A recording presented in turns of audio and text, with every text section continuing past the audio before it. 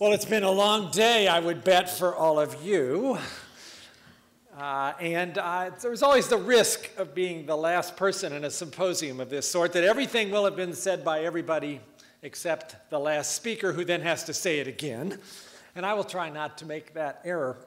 It is at least an opportunity for me to say something from a personal perspective and not try to summarize the meeting. I've been asked to do that occasionally at meetings that I haven't attended, and that is truly a challenging task. So I won't try to do that. I regret I missed all of the wonderful presentations because of a commitment made many months ago to be at a meeting in New York. And I was in New York until 1 o'clock this afternoon, so thank you, Acela. You actually were on time today. Even if this symposium wasn't quite, but that's all right. So I do want to say a few things about looking back and looking forward.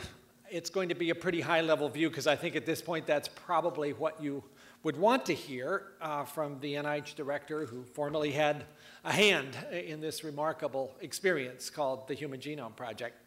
So it will be a little bit of where did we come from, and it will be a little bit of where we're going to go. And some of it will be serious, and some of it, frankly, will be a little bit silly, because at this point, you're probably ready for some of that, too. So as soon as I figure out which of these buttons, well, this is what we're here to celebrate, and I did wear my DNA tie. And if nobody looks too closely, you won't notice that one of the 3 strands here is actually a left-handed helix. Pay no attention. 2 out of 3 isn't bad. And you know, the people who design these things apparently don't understand how critical that is. For us to be able to hold our heads up or wear our appropriate garb. But here we are, and it is pretty remarkable to say it's been 10 years since that conclusion. The first time we said we'd finish the human genome sequence, and sort of meant it, April 2003. But of course, that didn't come about without a great deal of discussion and deliberation, and David has already referred to the Alberts panel, and this is the Alberts panel publication there in green, which was very much an important step in giving this genome project some specificity, some credibility, some scientific milestones, a course over which one could actually see things go forward and know whether it was happening. And at the same time, although not nearly as much referred to, the Office of Technology Assessment came up with a similar report, and that, I think, made a turning point. But frankly, for those of you who weren't around, even after the publication of this, I would say the majority of the scientific community was either skeptical or actually, frankly, opposed to this project going forward because of the concern it was technically unfeasible, it might take away the money for their R01s, or it was just, frankly, so boring that nobody who was a good scientist would want to work on it. There was that one, too, which was all, I thought, rather patently offensive, but there it was. Unfortunately, that did not come true, because you could argue, I think, quite convincingly that one of the reasons the Genome Project succeeded was because it was so compelling, it was so game-changing, it was so interdisciplinary, it had such opportunities for creativity from multiple perspectives that it attracted some of the best and brightest scientists of our generation. Whether or not they had their arms twisted by Jim Watson, they all came. And they came enthusiastically, and they stuck with it, and they didn't worry too much about who was going to get the credit, because that was obviously going to be a big team enterprise. So it got underway, roughly, in October of 1990, as far as the NIH part of it. And a couple of quick milestones from that 13-year enterprise, but I'll only hit upon maybe 1 or 2. I do think it's appropriate to point out that not only did the Genome Project break new ground technologically, but it also broke new ground in terms of data release, data access, openness, giving the data away. And this particular slide, a picture of the people who attended the Bermuda meeting in 1996 where this decision was made, also includes a photograph of what was written on the whiteboard by John Sulston and Bob Waterston, leading a session that came to the conclusion that all the data from the Genome Project should be released every 24 hours, and there should be no filing of intellectual property claims upon this information. It ought to be just out there for all the smart people in the world to begin to figure out how to use it. And again, that has really been, I think, a seminal moment in that it has changed the dynamic for genomics and increasingly for other aspects of biomedical research as well, into one where if you're involved in a large-scale community project of this sort, it is your obligation to make that data available as soon as you're sure it's right, even in advance of publication. And I think that has enhanced progress in ways that cannot be overstated. Oh, well, other milestones to mention. Well, after a while, we actually did get the sequence put together in a draft form. We had a nice party on June 26th of 2000, even though John Sulston famously said we were all a bunch of phonies because we hadn't actually published a paper at that point. And there was a little bit of a problem there, but we got to that. So February 2001, this paper describing a draft version of the human genome sequence with a cover intentionally designed to convey the idea that this was DNA, but it was also about humanity. And we had a little fun with that. If you've stared at that cover closely, you may find there are a few surprises. There's one of them just sort of hiding in there in the mosaic, Watson and Crick, whose discovery, of course, we celebrate today, 60 years after the publication of that April 25th, 1953 paper, which essentially got this whole thing started. And in 2003, 10 years ago, the finished version of the human genome sequence possible to put out. And some people said, okay, that's good, we're done with that. Now we're in the post-genomic era, and that's when I started to go nuts about that phrase, and I will continue to for many years to come, because until we've actually figured out the genome and how it functions, which I think David has made rather clear we are a long way away from, we're still in the genomic era. Let's be sure we are happy about that, we're celebrating that, we're making the most of that. We did, of course, not stop there. The focus on human variation, a natural place for attention to be turned, and an opportunity also there for a large-scale coordinated international effort and a lot of technological developments in order to speed up the ability to do SNP genotyping, coming forth as the HapMap project and moving quite swiftly, creating an ever deeper database of human genetic variation and making it possible, as you heard, I'm sure, from Nancy Cox earlier today, to make a wide variety of discoveries about common variants that are associated with risks of common disease, here depicted by this myriad of colored circles now numbering well in the thousands. And yes, while many of these do in fact convey rather modest odds ratios, to say the least, they are nonetheless clearly statistically significant. I should mention that one of the hoped for outcomes here has been slow to happen, namely to use this information to try to identify new possibilities for intervening for those common diseases. And I'm having the experience right now, finally, after a few years of wheel spinning, working closely with 10 pharmaceutical company heads of R&D to try to figure out how could one apply a filter to this set to actually identify those GWAS findings that are most likely to be pointing to a druggable target that we didn't know about. There must be some in here because the positive controls turn up on this list. If you're looking for evidence that this might be a good way to find drug targets, it will probably encourage you to notice that most of the known drug targets for things like cholesterol or diabetes turned up in this particular survey without our having biased the situation to make it so.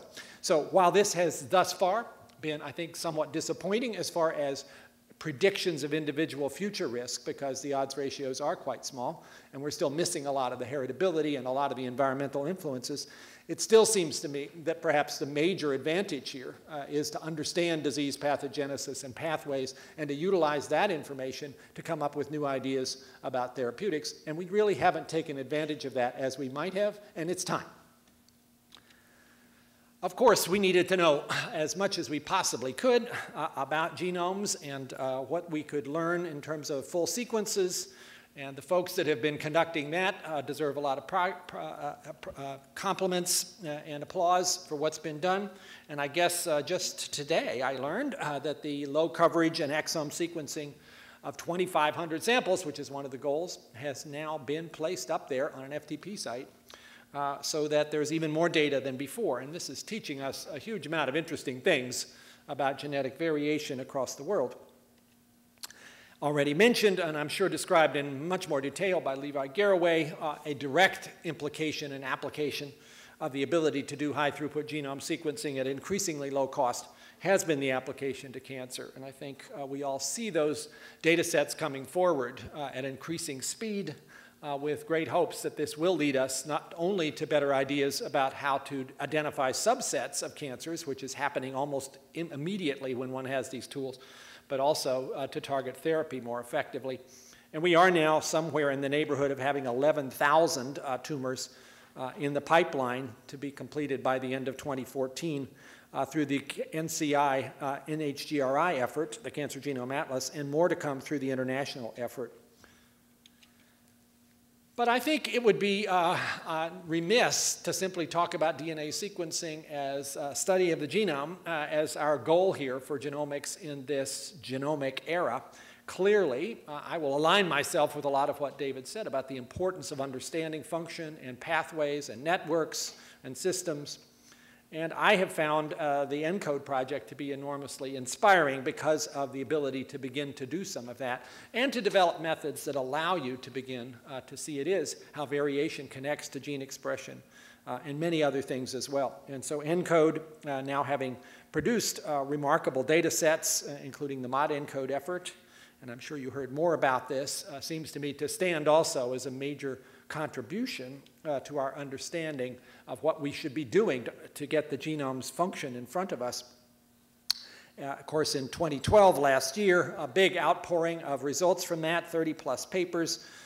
So many papers and so much information, in fact, that Nature had to put up this explorer to allow people to dig through the data and find the connections if you were looking for a particular kind of information. If you haven't had the chance to play with that, certainly people in my lab found that extremely interesting as we are trying to sort out how it is that the pancreatic islet utilizes its genome in health and disease to make insulin or not enough. But of course, this is, I guess, just one example, all of these things that I'm talking about the proliferation of data sets that we increasingly depend on to understand biology. And we at NIH became increasingly alarmed about whether we had our house in order as far as the computational aspects of that. And so we invited some experts, including some people who are here, to advise us about what we should be doing about the so-called problem of big data, which I don't think of as a problem, it's an opportunity. But it will be a problem if you don't prepare for it adequately.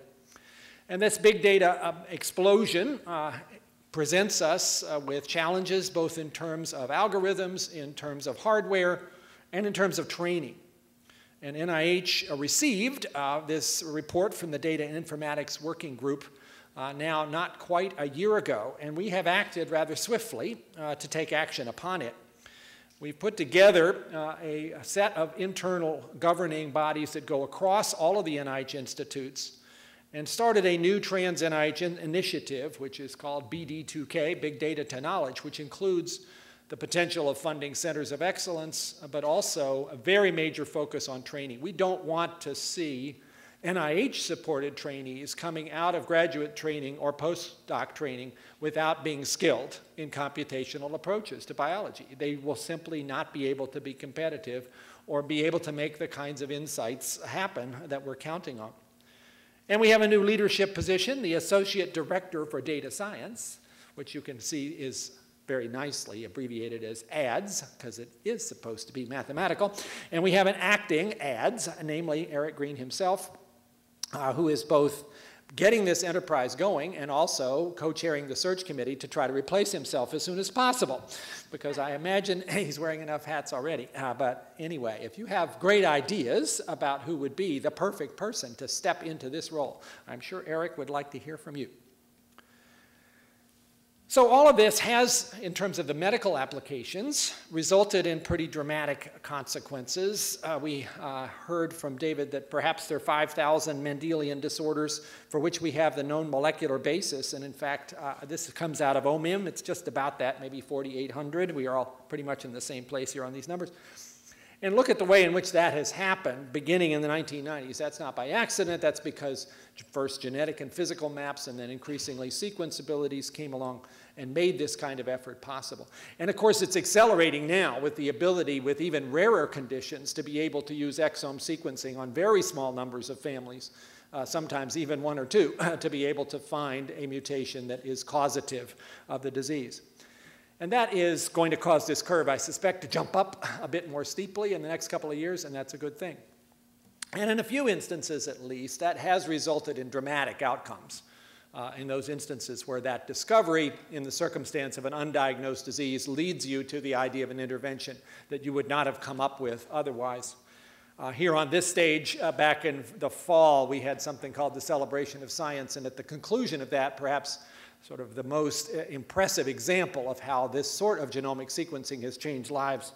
We had on the stage the Beery family, and the two kids there, not the one in the middle who's the older sibling, but the other two who are twins, came out after their mom and dad told the story of these two who developed an increasingly awful form of neurologic degeneration and dystonia, and were found on sequencing of their genomes to both be homozygous for the loss of function in a previously undescribed pathway, which basically meant that he could not make either dopamine or serotonin. And simply by supplying them with both L-DOPA and dietary supplementation of 5-hydroxytryptamine, these two went under a rather remarkable, almost miraculous recovery in the space of weeks. Now, we wish that that would happen all the time, and it doesn't, but those examples do give one some inspiration that we're on the right track here, at least in some instances. Obviously, this worked because a lot of people had done a lot of very good biology previously about the pathways that were involved, so that you knew when you found the mutation what might be the right dietary and pharmaceutical intervention. So that's the good news in terms of the discovery of disorders in the molecular basis. The part that I think we should not feel so good about is this, that as of right now, of those 5,000 disorders or so, there are only 250 of them that have a therapy that is considered to be appropriately beneficial.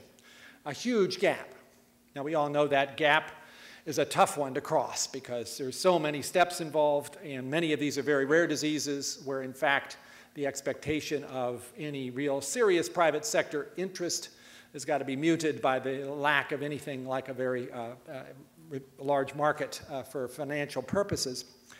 But I don't think it's appropriate, though, for us to just shake our heads and go, well, that's the way it is. I do think there are things we can do to speed up the process of going from gene discovery to therapeutics. That long 14-year typical pipeline has some aspects of it that could be susceptible to new scientific ideas and are, in fact, being tackled now in systematic ways in partnerships between public and private that no company would undertake on their own.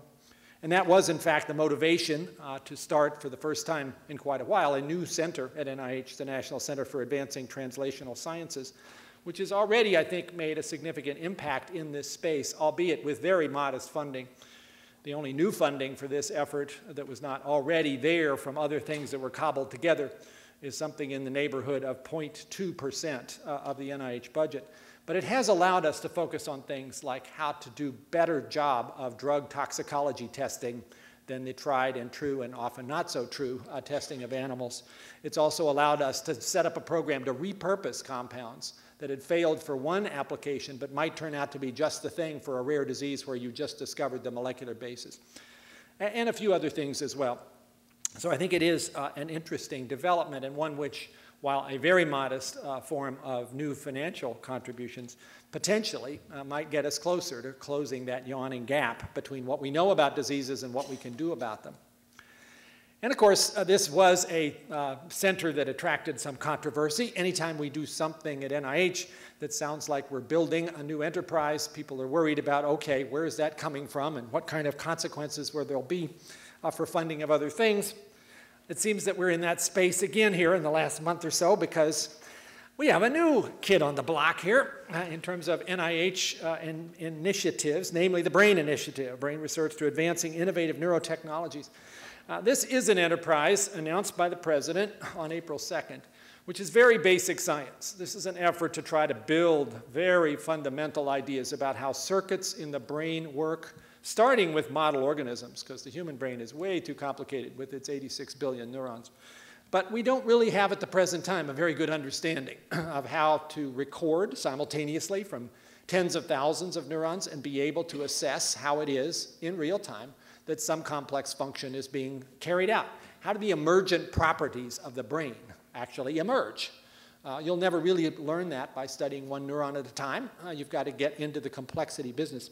And that was the motivation for this. Again, a modest scale, $40 million dedicated to this next year for NIH and FY14. If you're doing the math, you'll know that's slightly over 0.1% of the budget, but just slightly. but potentially also an opportunity to bring together scientists from multiple disciplines, nanotechnologists, engineers, neuroscientists, to see if we could, kind of in a genome project-like way, learn to talk to each other and develop new ideas about what to do. This project clearly needs, just like the Alberts panel did, a blueprint of what exactly are going to be the steps, and that is something that is now under construction, being led by a very capable team, which Corey Bargman and Bill Newsom are co-chairing, in which by the summer we'll have some general ideas of what we should be doing first, and by the summer of 2014, a more Alberts-like panel. So there are parallels here to the Genome Project, but we shouldn't overstate them, because the Genome Project had a much clearer endpoint.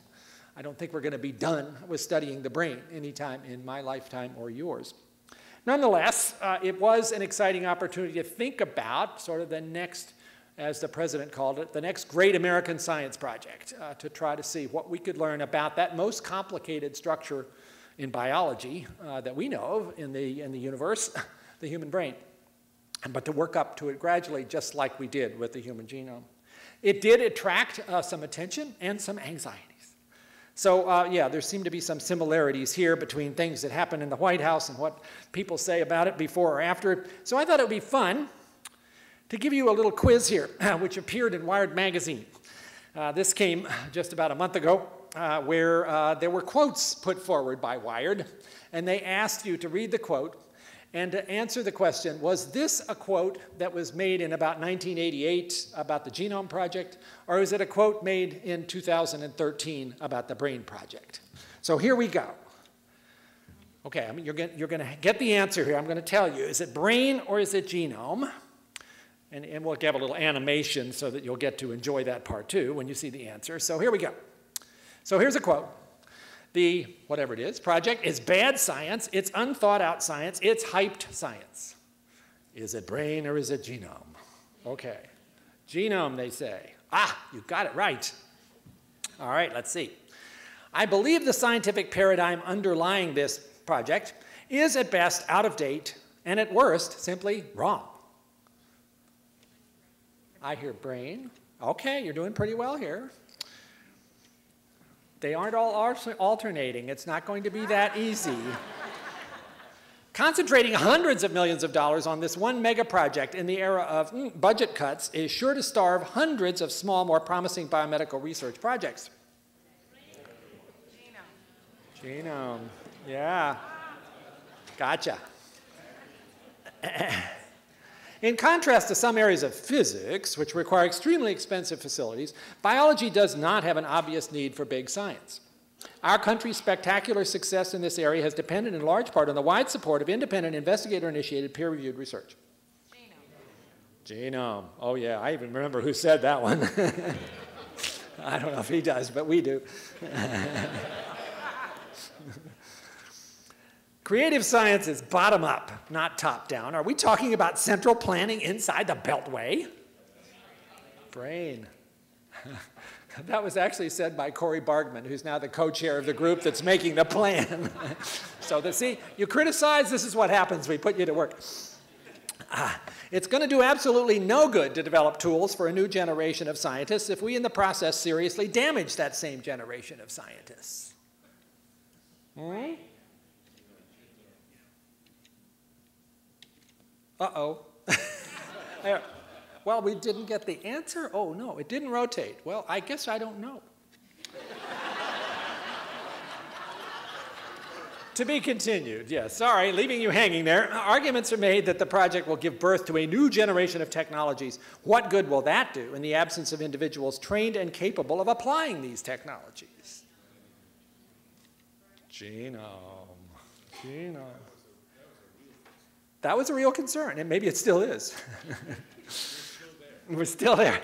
The amount of money we asked to accomplish the task, $200 million a year, which has been floated for brain as well as genome, is commensurate with the project's role in the fight against many serious health problems. All right, a positive, yes. And everybody I talk to thinks this is an incredibly bad idea. Both of them.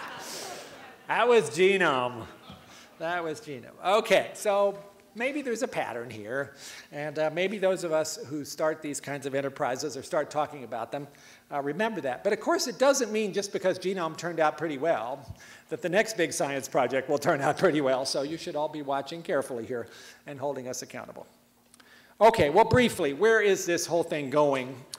I want to finish up with just a few brief remarks about the future. And again, I'm very much, I think, pointing you towards this issue of nature, which included a really wonderful summary by a lot of people, but Eric and Mark led this enterprise. And I like the graphic that they put forward here about the ways in which this enterprise is going to move forward as sort of as a comet does, but with a very broad reach across all kinds of aspects, from sequencing on up to medical applications, and that all of those things ultimately will move a little bit to the right, but not so fast, because clearly we have a lot of work to do on the left side of this as well.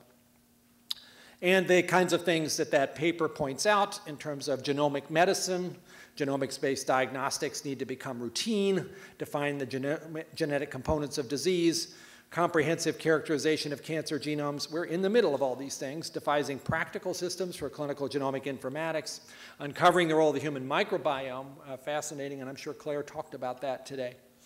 And to get to all of these goals by 2023, these authors lay out some fairly ambitious milestones, understanding the biology of genomes at the level that we don't currently, bioinformatics and computational biology, education and training, and, of course, the important aspect of keeping track of the implications of all this for society beyond the scientific and medical issues. So let me finish with a little bit of a silly futuristic view here about where this will all go, assuming that it goes well. And this is going to be a made-up story about personalized medicine over the next, shall we say, 100 years. So this is about a baby named Hope, who was born on April 14th, 2003, 10 years ago. Family heard news that the Human Genome Project was completed, because that was the day we had a big party at the Library of Congress and said we had achieved all of the goals of the HGP. Well, okay, fast forward 10 years to now. We're having a 10th anniversary celebration, and Hope is turning 10 years old and having a nice party with a lot of balloons. Okay, another 10 years forward, Hope attends a funeral of her aunt, who died much too young at age 53, causing the whole family to be quite in grief and wondering what happened. And that led to an interest on the part of the family in actually trying to look at their own family history and say, are there other people who might be at risk, and what should we do about that? At the point where we are right now, the Surgeon General's Family Medical History tool would be a likely place to go. No doubt it'll be much better in 2023. And in addition, there would be some genome analysis potential, which maybe by 2023 will have somewhat better abilities to make predictions, especially if you combine it with the family history, that free genetic test. Maybe we'll be able to say something actually fairly useful for somebody in this situation. And Hope turns out, like her aunt, to have a higher risk of heart attack. And so she decides, okay, I'm not going to smoke, and I'm actually going to watch my weight and exercise and try to do something to reduce that risk. All sounds fine. 30 years go by. Hope is celebrating her 50th birthday party in 2053, and she's also taking advantage of new developments in terms of personal health maintenance, wearing a smart shirt, which keeps track of all kinds of bodily functions to make sure that she's doing well. And it's also time for another party, because the human genome is 50 years old, and Hope and her family are very attached to this, too, I can assure you. But of course, Hope's getting older, and in 2071, now in her late 60s, Hope feels some tightness in her arm while she's guarding. She thinks maybe it's a pulled muscle, but her smart shirt comes to the rescue, says this is not good, picked up some arrhythmia there, calls the emergency responders who arrive. She is actually treated quickly, and because her information is readily accessible, she gets the right treatment for her and ends up surviving what otherwise might have been a very bad episode. And all goes well. She celebrates her 100th birthday with a night of dancing in 2103. I hope by then the clothes will have changed, but oh well, Hope and her husband are still living in the past as far as their wardrobe. So that's a happy outcome, right? And that's not too implausible to imagine it might happen. I don't think we stretched too many scientific or social developments, but it didn't have to happen that way. So now the darker side of this. Could we count on that kind of outcome for Hope? Well, maybe not. Hope's story gone wrong.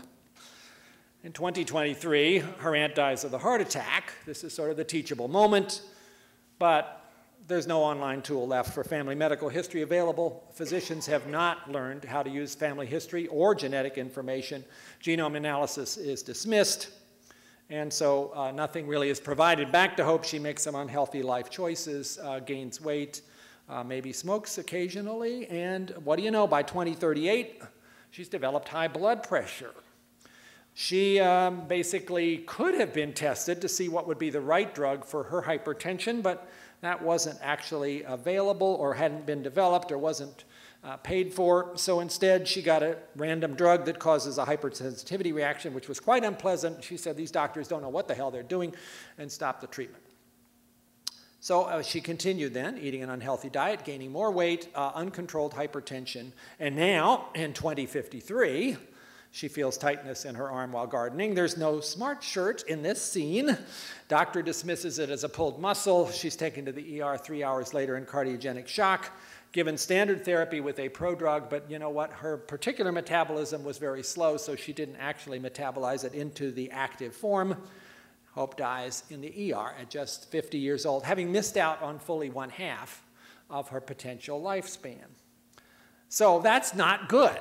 And one of the goals, I guess, as we think about the future, is to try to identify the kinds of actions that we have to take as scientists, but also as people who care about the healthcare system, to make sure that we give a better opportunity for this not to have this bad outcome. So basically, the essential goal of genomic medicine, if you want to ask it, what should it be, and to get it down to 3 words, it is to keep hope alive.